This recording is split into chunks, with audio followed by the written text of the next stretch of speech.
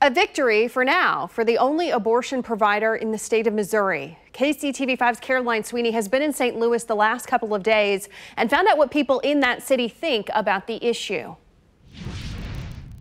This Planned Parenthood in St. Louis will still perform abortions. A ruling from Jefferson City keeps everything the same until a decision is made. The discussion over the abortion license put Missouri and St. Louis in the national spotlight, so we came here downtown to check in with people who live here about what they think on the issue. This topic never goes away.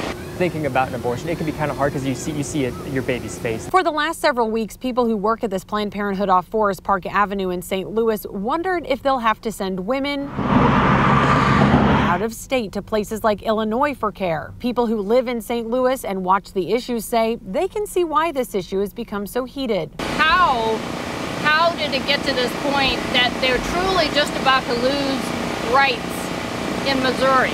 Most people are kind of closed off as far as face-to-face conversations, but you hear about it in the news quite often. There is no final decision yet on if the clinic can keep its abortion license. Both sides are expected to meet in Jefferson City on August 1st. Planned Parenthood stresses that if the license does lapse in the future, the clinic doors will stay open to provide other services. In St. Louis, Caroline Sweeney, KCTV5 News.